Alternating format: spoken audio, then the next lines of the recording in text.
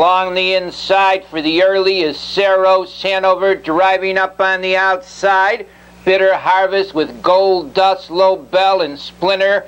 And around the turn, taking the early lead is Bitter Harvest. Saros Hanover racing second. They move into the stretch the first time. It's Bitter Harvest, the leader. Saros Hanover second. Splinter out there third. Racing in fourth as they go off the quarter-mile pole.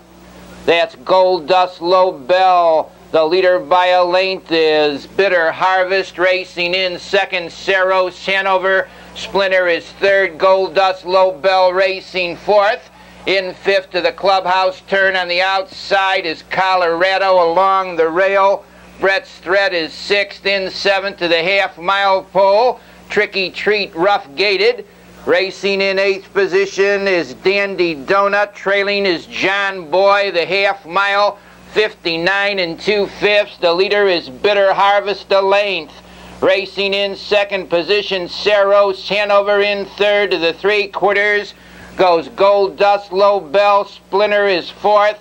Colorado set to go three wide. Fifth. Racing in sixth to the upper turn, John Boy three wide. And around the turn they go, staying out there a tight length. The leader is Bitter Harvest. The three-quarters, 1:30 and a tick. It's Bitter Harvest showing the way, racing in second, Saros Hanover. In third is Splinter. They're in the lane. That's Bitter Harvest leading by 4 open lengths. Racing in second is Saros Hanover. In third is Colorado. The leader is Bitter Harvest.